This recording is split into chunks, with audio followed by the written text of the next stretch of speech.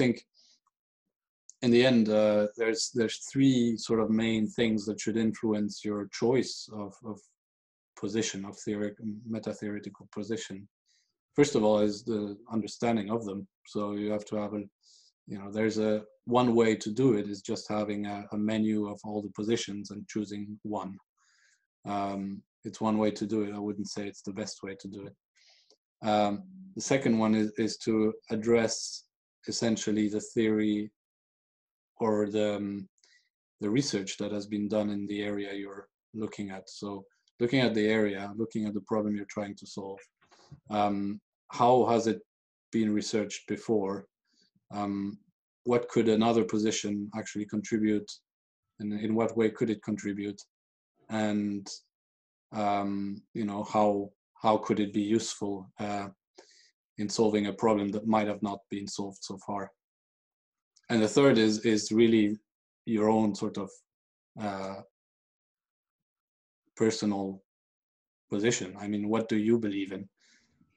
What do you think? And then see how the position fits to your views. And I think, well, I did a bit of all the three. So I mean, this comes back to the idea that choice of ontology, epistemology, and even theoretical grounding is almost a political process, heavily influenced by your supervisors, others in the field. Critical realism, I would say, is not used much, and I know not used so much in your area that you're particularly interested, researching innovation, new business startups. Just briefly to close, why is that? And why did you choose to go this way? Well, there's the two sort of main areas that are, or main theoretical perspectives that are used in entrepreneurship. Although the one is the very dominant positivist position, and the other one is obviously the sort of interpretivist aspect or side. And my specific question was looking at how small businesses grow and how they can be supported in that growth. And reading through all the research that's been done in that area, that's heavily dominant on positivism, I couldn't find something that actually was satisfactory. There was no, well, there's a view of firm growth that looks at the stages of growth, and it's very deterministic and linear. But the reality of it is something very different. So this positivistic view didn't actually help in answering the question of essentially how do firms grow. So I decided to choose critical realism in that sense because it addresses, or it helps to understand the fact that there is, again, looking back at the main construct of this position, the fact that we have representations of things.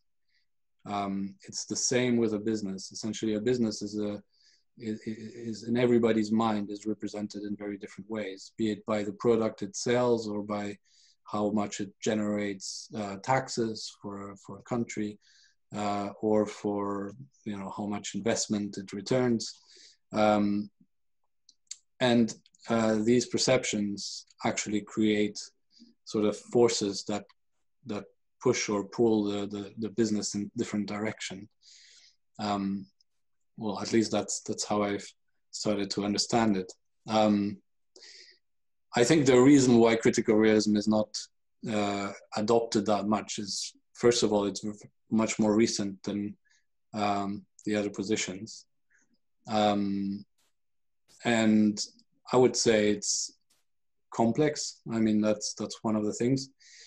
But the main, I think the important thing, and it's mentioned in Minger's 2014, is the fact that it doesn't really create any certainty, and it's not made to do that, because it understands that every situation that we face is unique, and therefore there are structural forces that affect all events, all situations, and those forces may or may not be manifested in certain situations.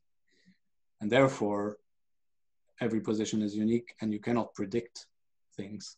And that I think is a strong obstacle to its adoption, because people want to know what's going to happen in the future. The desire for certainty. Yeah. Yeah. So what's one of the main barriers to more people adopting critical realism? The way I see it is that we are taught in a sort of dichotomic way. So it's either one side or the other. It's either a realist ontology or relativist ontology. It's either subjective or objective epistemology. And it's easy to understand in this way. And it's essentially based on how it's been done in the past.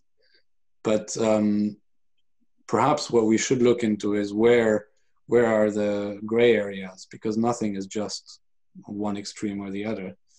And I think it's perhaps the problem of teaching philosophy of science is actually conveying this complexity and providing the options to those who actually will use them.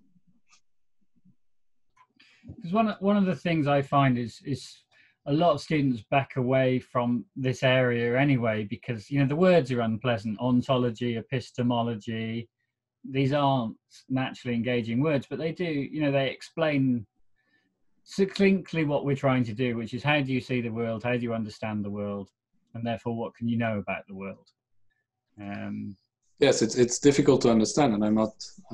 I think it took me a few months as well to just read into it, and every time I discuss it with any professor, any expert in these areas, it's always shaking my own foundations and understandings.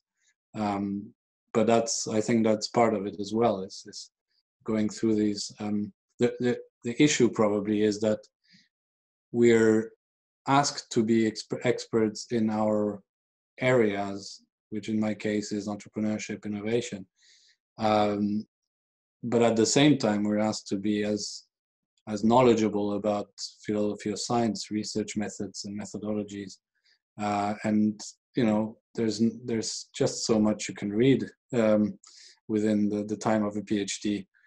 And perhaps that's one of the issues. At some point, we have to be experts in too many different things. It's very true.